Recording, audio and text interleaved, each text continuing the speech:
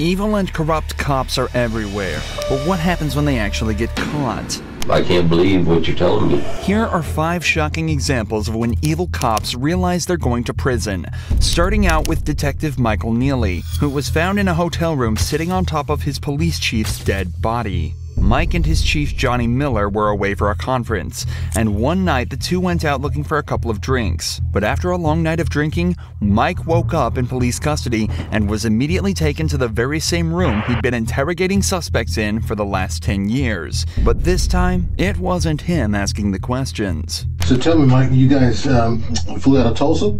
Oklahoma City. Oklahoma City, okay. And to Pensacola? Yep. Was it a direct flight? Nope. Where'd you guys stop? Houston. All right, and then from there? Got to the hotel and that's it.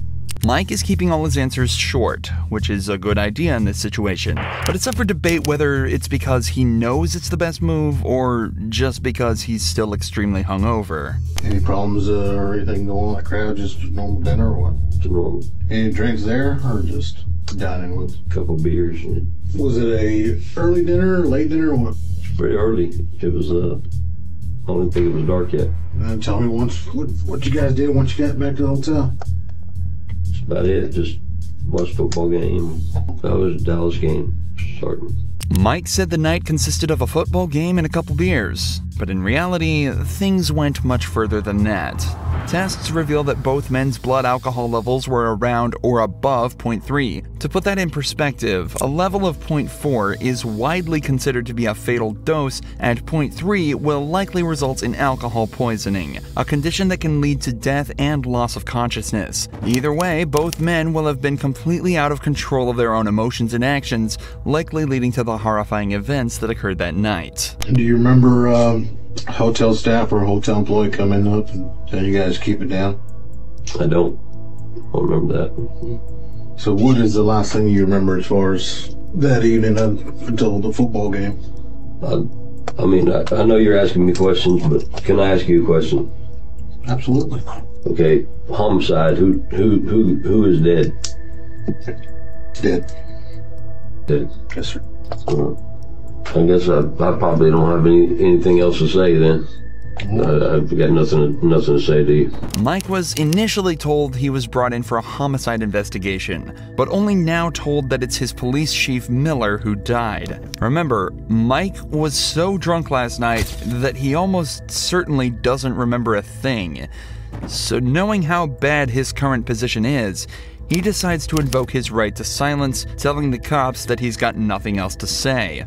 But these are trained detectives, and they're about to put all their years of experience to work. Michael, you've been charged with second-degree murder. Okay. I had no idea what I was being charged with. Yeah, you're being charged with second-degree murder, and you're fixing to be booked in the Escambia County Jail with no bond. And we've already notified your wife. Okay. And the victim, yes. I'm assuming. Yes. Okay. You have any questions for us? I mean, I've got 1,000 of them, but I mean, it really doesn't make it. Well, I mean, sure it does. I mean, if you want to talk, we'll sit here and listen to you talk. I mean, we'd love to know what the heck happened. But I mean, that's up to you. I mean, we'll answer your questions, in return. So I would love to know what happened to, Well, I mean, do you want to continue to talk to us? If you do, then I mean, we'll tell you what happened. I mean, I would love, I would like to know what happened, because I'm telling you, I don't have any memory of any of this shit, and I'm shocked. Do you want to continue talking to us? Yeah, I mean, I'll continue to talk. I'd like to know what happened. The detectives use 2 techniques here to persuade Mike into staying with them. First, they're reminded of the position he's in, almost threatening him with the punishments he's immediately facing. Then they ask if he has any questions for them. Obviously, given that they know Mike has no recollection of the previous night's events, he'll be scrambling to figure out what happened and if there's any way out of it for him. Imagine you woke up in a jail cell being told you're going to prison for killing your boss while blackout drunk. You do everything you could to piece together that night's events. Mike is now starting to realize that's his only option. Watch how his demeanor changes as he starts to almost join in his own investigation. I'm trying to get you to figure out what's the last thing you remember. And if the last thing you remember was watching football, do you remember drinking? Yeah. Okay. Were you drinking the vodka? Yeah, I drank some vodka. Okay. So, well, the first call came a little bit after 6, I believe. One of the guys that was in the room next to you didn't say you guys were arguing, just being loud, just laughing, yelling, probably. So the next noise complaint came out about 9 minutes till 10. This time he can't get anybody to come to the door. All he hears, he's knocking. He hears just grumbling, grunting, uses his car to get in, is on the ground between the bed and the wall. You are sitting on his chest. His face is beaten. The statement that was given by the second noise complaint could hear a male saying, Mike, stop, and then it just went quiet. Mike reiterates that he's got absolutely no memory of this and had no animosity towards Miller at any point. However, he also doesn't show remorse at any point. He just sits there confused and quite obviously only concerned for himself, repeating that he just can't believe what happened. The officers detail a little more about Miller's body and try desperately to get Mike to remember anything at all about the events, but he just sits there in complete disbelief. I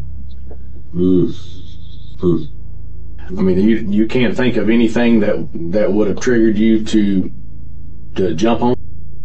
Nothing. I mean, it's nothing. It's unbelievable. Anything else? You got any questions for us, Mike, before we get you across the street? No, I guess I'm getting booked into jail, and Yep, we're gonna get you booked in the jail and put in special housing over there so that you're not back there with the heads and stuff. Right. And protective custody. You're not wanting to harm yourself or anything, are you? No. Michael Neely was indeed booked into jail and subsequently sentenced to life in prison on account of second-degree murder. But Michael took all this news surprisingly well. He just sat there and accepted his life was basically over, in complete contrast to the corrupt tactics of this police captain. Captain James French was caught drinking and driving and followed home by an officer. What followed was one of the most brazen examples of police corruption ever caught on camera. Stay in your vehicle.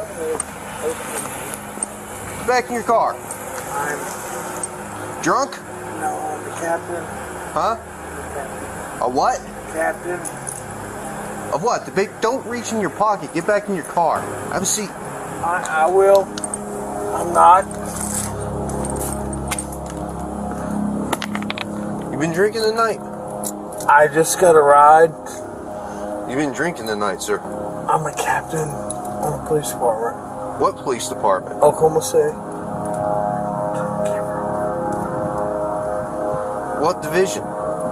Investigations. How much we had to drink tonight, sir?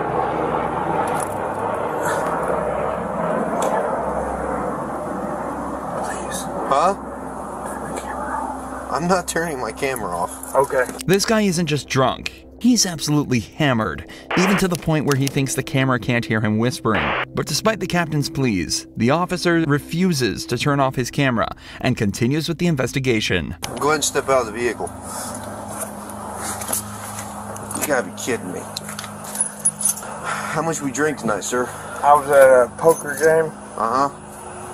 Because you were swerving all over me when you turn on here. You didn't use your signal. I'm sorry. How much you drink at your poker game? Not much. Not much? How much is not much? I don't know. Beer? Liquor? How Beer. many beers? 3 or 4. 3 or 4? How long ago was that? It's been going on a while. How long ago did you drink your last beer, sir? What time is it now? It's 0140. Midnight. You think you should drive it? No, but I came from 4 blocks. Your mom lives here. I live here. You live here. Yes. Forward to the rear of your vehicle. Okay. You got any weapons or anything on you? I do not, sir. Those must have been a strong few beers, as not only was he stumbling over his words, but apparently also swerving across both lanes on his way home. The captain is then searched and told to stand in the open where he's tested on his balance and sobriety. Hands down by your side, please. Look straight ahead. You see the tip of my pin, sir? I do. I want you to follow the tip of my pin without moving your head, okay? Come over here where it's a little bit more level.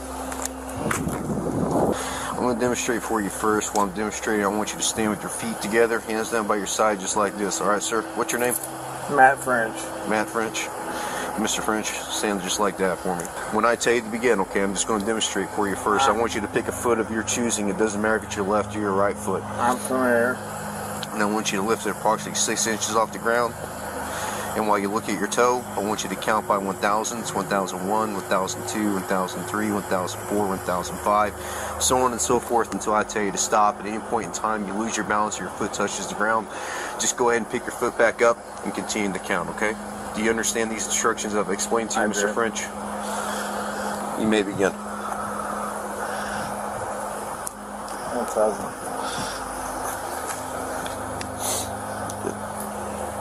Sir, can you turn that off? I cannot, sir. Please. I know you're aware of our body cam policy. You know I cannot turn off this body cam. I do, but I'd like to talk to you. I can't do that, sir. Please. Are you going to do the test or not? Will you please talk to me? I'll talk to you once we're done. You can turn it off, you can turn it on. I can turn it off once I'm done with my investigation, sir. Okay. I'm a captain on this police department. I understand that, sir. I get and that. I am a sergeant on this police officer, and I've taken an oath to uphold the law. I don't show favoritism to anyone, regardless. I don't care if you're a gangbanger or the President of the United States. Sir, I'm not asking you for that.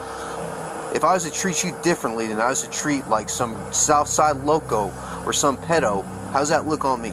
Okay, I'm not asking you for that. Because I wouldn't do that for any of them. Even as the captain begs him to turn his camera off and just talk, the officer stands his ground and states that he has to treat everyone the same or his job and livelihood could be at risk. He's showing a fantastic amount of integrity that unfortunately we don't get to see too often, likely due to people like this trying to pull rank. They then continue with the third and final test, involving simply walking heel to toe for 10 steps. Alright, anytime you're ready, you may begin. 1, 2, 3, 4, 5, 6, 7, 8. 1, 2, 3, 4, 5, 6, 7, 8, 9. Alright, go ahead and turn around for me. Put your hands behind your back. Are you gonna arrest me, sir? Yes, I am.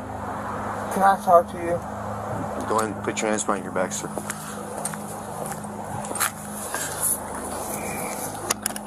Now that the investigation is concluded and the perp is placed under arrest, the officer turns off his camera and returns the captain to the police department. Not only was he suspended from his position as Oklahoma police captain, but he was also hit with the regular punishments for DUI, likely amounting to a small fine and a few months in jail, a punishment that Stephanie Lazarus makes look like absolutely nothing. After decades of investigations, DNA evidence revealed that Stephanie was very likely the culprit of a murder committed in 1986. Because of the high-stakes nature of the case, the detectives made sure to meticulously plan this interrogation. Stephanie was a really successful detective herself, and she had recently received recommendations for her good work on a theft case. So the detectives used this, and brought her in under the guise that they needed help with a case. I don't want to talk about this in the squadron because I don't know who people are listening, and if we go to my side, everybody's always wondering what everybody else is doing. Okay? An interrogation room is a strange place for such a conversation to take place, so to put her mind at ease, detectives told her this was the place they'd least be likely to be overheard, as the case details were strictly confidential. Sherry Rasmussen's body had been found at her home after being shot 3 times. At the time, police suspected the murder was a result of a burglary gone wrong, but the case went cold when they couldn't identify the suspect. However, 23 years later, when revisiting the case, detectives found evidence that led them towards Stephanie, a girl who had been trapped in a love triangle with Sherry and her husband, John Rutten. So the detectives decided to bring up John's name to see how she'd react. Were you guys friends, close friends? Yeah, we're very close friends. I mean, what's this all about? It's a case we're working on. It involves John, and in there's notes and stuff that he knew you and stuff. Oh yeah, I mean, we were good friends. Lived in the dorms for 2 years. Was there ever any relationship or anything that developed between you guys? Yeah, I mean, we dated. You know, I mean, what's this all about? Well, it's relating to his wife. Both the detectives and Stephanie have tried to seem as friendly and relaxed as possible around each other, but Stephanie is obviously starting to get very anxious at this point. Even though the detectives gave a somewhat believable excuse, she is now in an interrogation room faced by 2 detectives being questioned about a girl she supposedly murdered 20 years earlier. Her breathing has become faster, and her language is defensive, and her movements have become more erratic. And you're right. I mean, if you guys are claiming that I'm a suspect, then, you know, I got a problem with, you know, with that. Okay. Okay? So, you know, if you're doing this as an interrogation, you're saying, hey, I'm a suspect. Well, now I got a problem with, you know, now you're accusing me of this? Is that what you're saying? Obviously, you know about all the DNA stuff and things of the nature that, you know, gets done on cases nowadays. You know, if we asked you for a DNA swab, would you be willing to give us one? Maybe. Because now I'm thinking I probably need to talk to a lawyer. Stephanie chooses to provide DNA evidence, hoping her willingness to help out would ultimately prove her innocence. But, unfortunately for her, just 5 minutes later, the detectives decide they've heard enough and put her in cuffs. Months later, after a long and arduous trial, a decision was made by the jury. We, the jury, in the above entitled action, find the defendant, Stephanie Eileen Lazarus, guilty of the crime of murder of Sherry Rasmussen. We further find the murder was of the first degree. Stephanie was sentenced to 27 years in prison after being hit with a single felony charge of first-degree murder. But to this next cop, Jalen Fleer, a single felony charge looks like child's play. Can I ask, is this something I should have lawyers on? In April 2020, San Diego police received tips that a man had been engaging in with a local child. 2 months of investigation led directly to Jalen and a mountain of questions that desperately needed answering. So, I know that I have a lot to delve into, but I really want to get to know you first, if you don't mind. Definitely. Okay. So, I'm going to lean back and get comfortable. Just because... Are you comfortable? Do you want to take off your duty belt? No, I'm good. Okay. Can you tell me a little bit about your upbringing? Yeah, so... I will ask what this is about? Yeah, so we're looking into some allegations that were made. We're kind of, it started with a Crime Stopper report, so we're just kind of going from there. We did receive a picture that, you know, when we looked into it, it looks similar to you, so I don't know if you can take a look at the picture and just tell me if you've seen this picture before. Oh, I have like 15 million things here. Okay. As soon as the allegations are brought up, Jalen becomes visibly stressed. He leans forward tentatively in his chair, clasps his hands together softly, and clenches his jaw. It's obvious he's worried about whatever he's about to be shown. The detectives have made it clear that he is not currently being detained and is free to leave at any time. However, she is making a noticeable effort to make him feel relaxed, using a bubbly and friendly persona to put him at ease. So this picture right here. Yeah, that's definitely me with the gross one. Okay, so this picture right here, how old were you when it was taken? I don't know, 20? 20? Okay, cool. That makes it very easy. So as far as like the picture, so this photo came up in connection with some allegations about you communicating with a younger female on Snapchat. Okay. Can I ask, is this something I should have lawyers on? Jalen is starting to seem more and more stressed. He begins to sway in his chair more and becomes more closed off with his answers. But the pressure he's feeling now is nothing compared to what the detective is about to lay on him. So, you know, this, like I said, this photo was sent to this person, so they were in possession of it, and we can't find any connection or reason why this photo would end up with this particular person if it wasn't shared by someone you may know or yourself. I agree, yeah. My wife wouldn't have done that, so I don't know why she would share that. So, well, along with the photo came some additional information about your personal life. Okay. And based on some of the information you shared with me today, it seems to add up. Okay. The account that shared the photo and the information was called J178211, a seemingly random selection of numbers, until you realize that 17 was his college baseball jersey number, 82 was his high school jersey number, and 2011 was the year he graduated in. If this account was operated by a so-called enemy of Jay, they'd sure done their research. Jay, I'll be very honest, I want to know the truth. Yeah, no, I've never even heard of that account. Okay. Have you ever shared any images of your with anyone? Yeah. Okay. And how many times would you say you've done that? A lot. Did you ever share any videos of you having with anyone? With anyone? No. I've always had personal videos of me and my wife. That was it. And my ex actually had one, but... Jalen then rightly decides that he's already answered enough of the detective's questions and asks him for a lawyer. However, unfortunately for him, he's quickly handed a search warrant, allowing the police to seize DNA, his phone, and his car. Police used this to gather a mountain of evidence against Jalen and, just a few weeks later, turned himself in. Jalen was charged with 20 felonies, including engaging in lewd acts with children under the age of 14, pandering children under 16, and engaging in the child under the age of 16.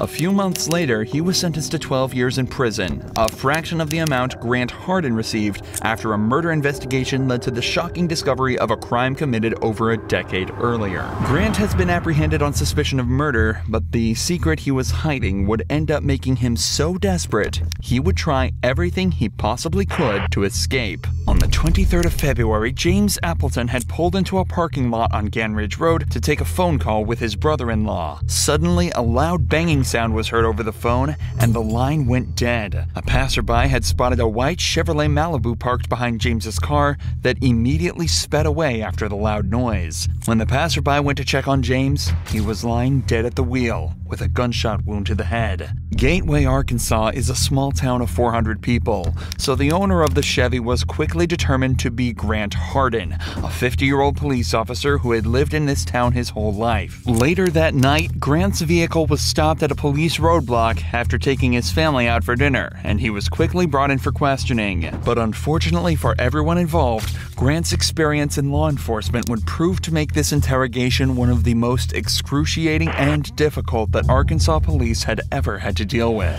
I'm Detective Chamberlain. I know we have James Chamberlain. Okay.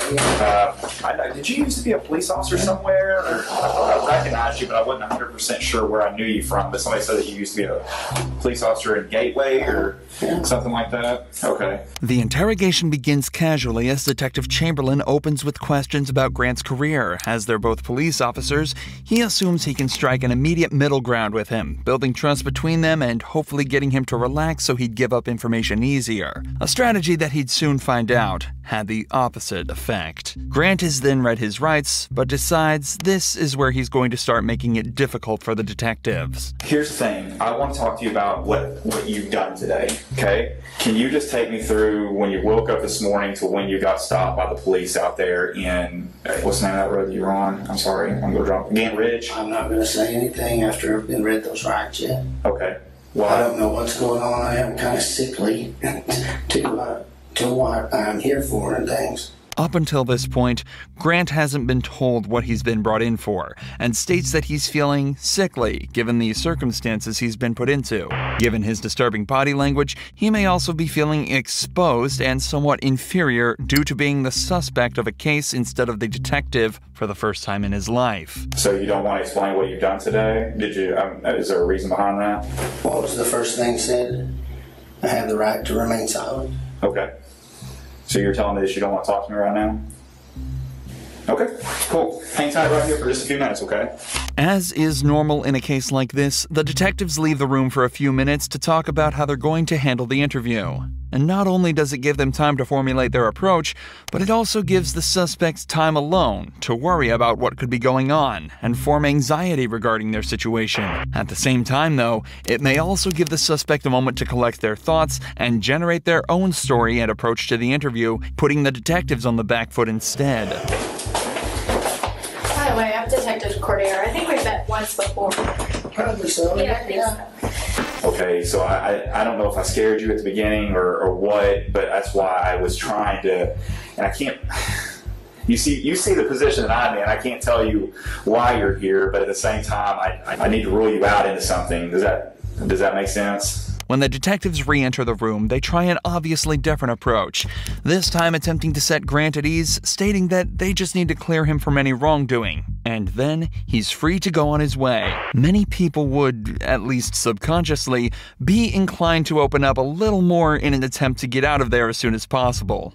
But Grant has other ideas. Would you be willing to talk to me about your day, knowing that I need to rule you out of something, or like I'm just, if you didn't do anything wrong today, you have nothing to worry about? Yes, I would have liked to, but before the rights were read, so not knowing what's going on. Yeah, and you understand as a detective, we read those rights to everybody who comes in here. It's not just you. It happens to everybody that walks through this room and talks to us. As a former police officer, Grant is fully aware of all of this.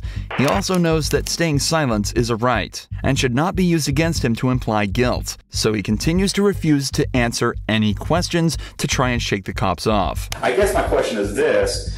Knowing what I just told you, I guess if it was me and I was, if I was in your position, I'd be like, hey, James, I did this. Or Grant, I did this. I was at, here, here, and here. And I would just be done with it. But at this point, like, I can't clear you from this because you could still potentially be a suspect. I don't know if I'm not explaining it right or what was going on here. It fine. I just have to, once the rights have been read, I have to, it says I have the right to be silent. Yes. Okay. Just tell me this. I know you were a police officer before, right? You're a police officer in Gateway? It's an easy yes or no. I'm being silent. Well, I can see that. We can do this all night. I mean, it doesn't bother me. You're going to continue to be a suspect until I find out otherwise. Okay. Unfortunately for the detectives, Grant is exercising perfect form within this interrogation. Refusing to talk greatly hinders the investigation as a whole and completely prevents the detectives from making progress, all while being completely legal. This is why Detective Chamberlain is starting to appear visibly annoyed and decides to take a break from the interrogation, as letting emotions take control in an investigation like this can be extremely dangerous for the detectives. But once again, this time alone can also give the suspects the chance to come up with a plan.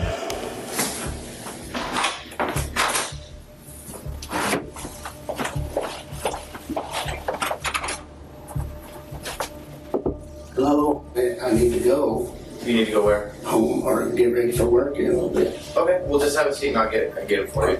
Okay. Okay. All right, thank you. Hey, Brian. Yes, sir. The other officer told me you want to talk to me again. What's going on?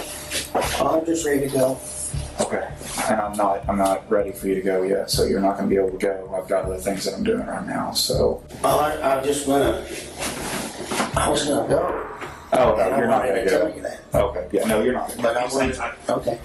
Perfect. Thank you. Oddly enough, in many other investigations like this, now is around the time where an officer may attempt to come to a decision regarding the suspect. The interview is obviously at a complete standstill and no progress is being made in any direction. The standard protocol would be to either gather the information needed to charge the suspect for a crime or release them based on a lack of evidence. But whether the detective thinks he can extract more information or if it was an ego-based decision, Grant is told to stay and continue the interrogation.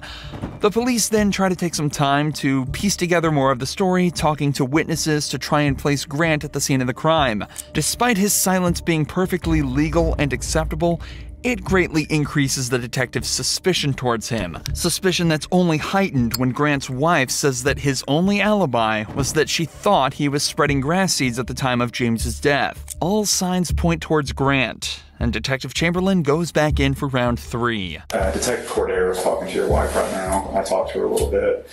So I've kind of got a timeline of where you were and where you weren't today.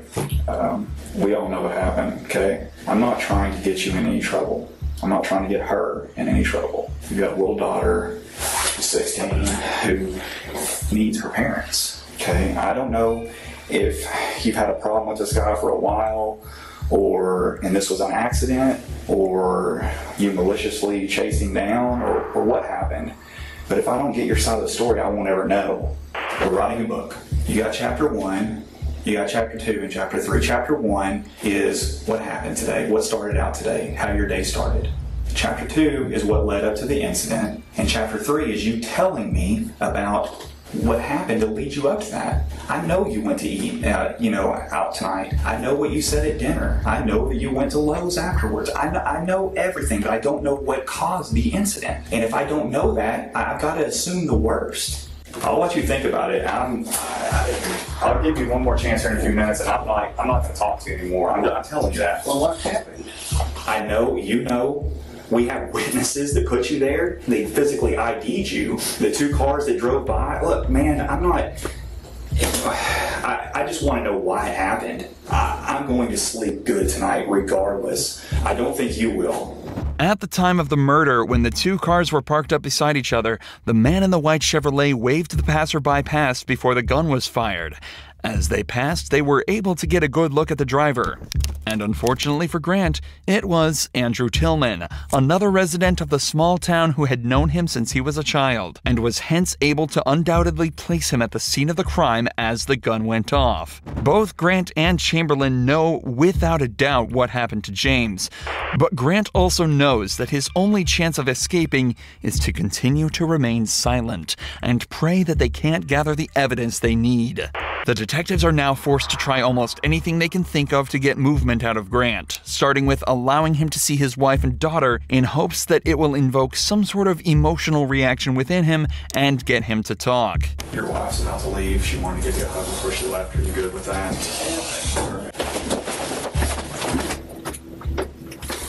Me too.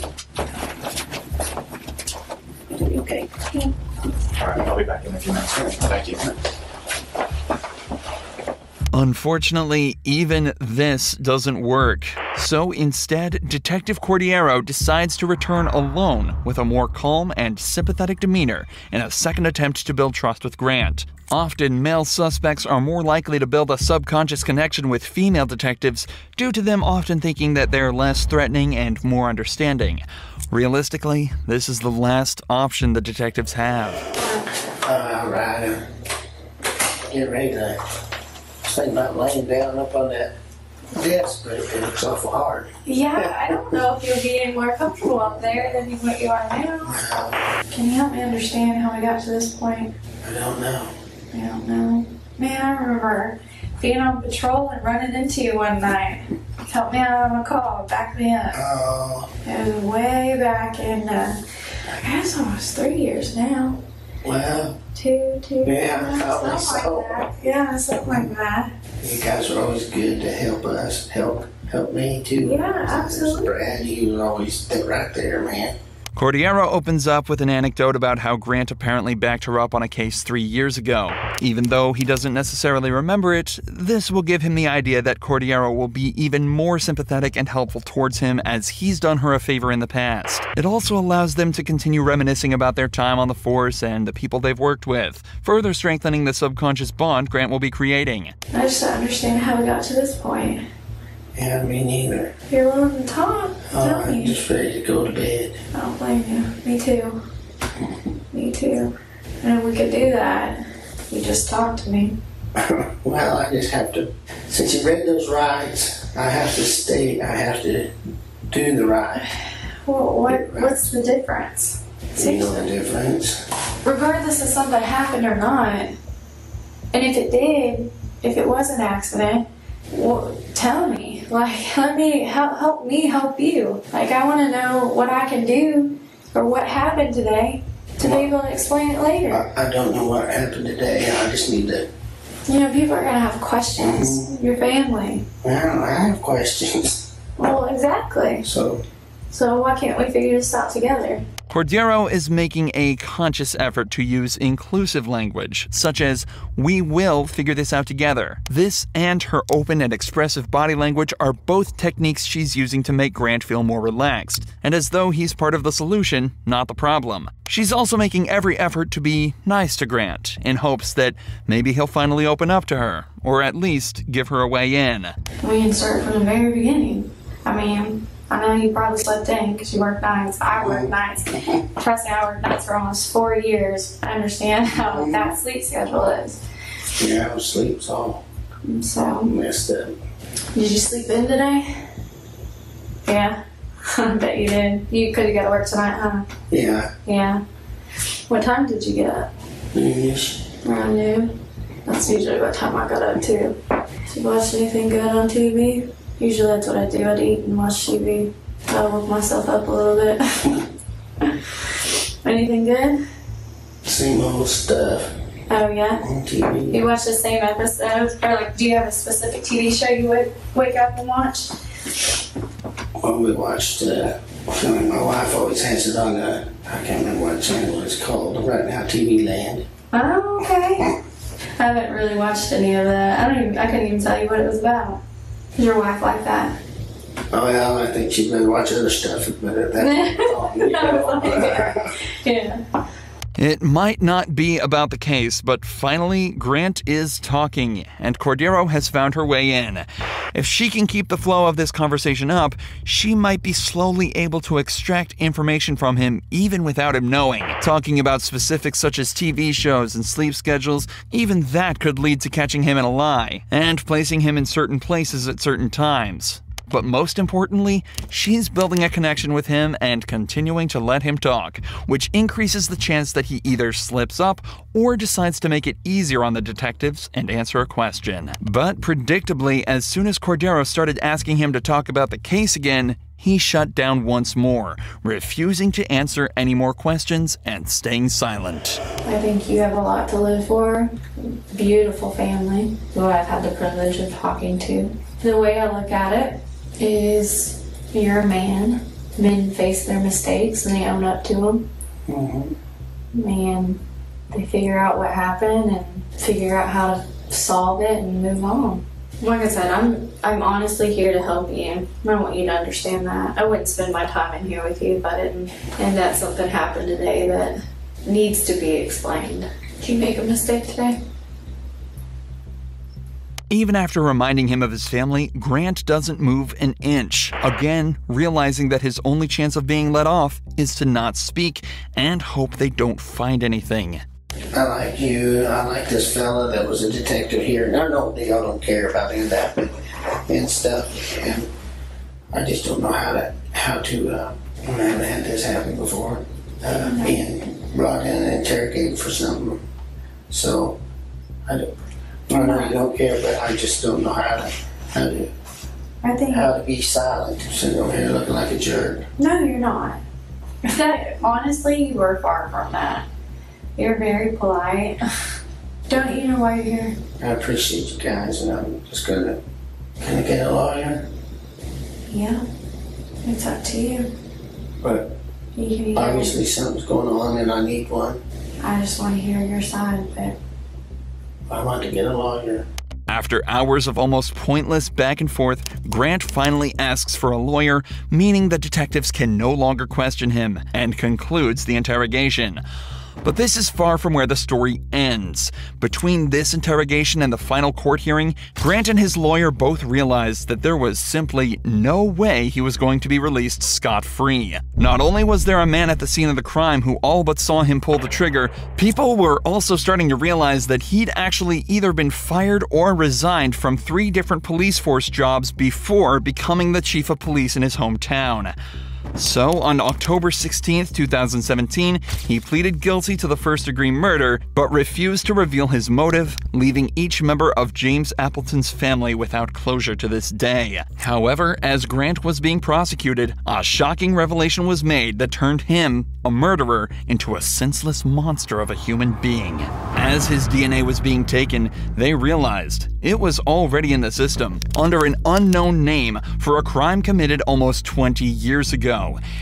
In November of 1997, a teacher at Frank Tillery Elementary School went to the teacher's lounge bathroom only to be met by a man brandishing a gun that forced her into a stall. The man then raped her and fled, taking care not to touch anything or leave evidence behind, except for the he left on her clothes. Local police did everything they could to identify the perp, but after 20 months of effort, the investigation went cold until 20 years later when Grant Hardin's DNA was found to be a perfect match. And because Rogers police had obtained a John Doe warrant back in 2003, allowing them to arrest an unknown suspect and bypass the statute of limitations, he was hit with the 14-year sentence for his on top of the 21 years for the murder of James Appleton. And as such, Grant Hardin was sentenced to 35 years in prison, meaning that he'll likely live out the rest of his life behind bars.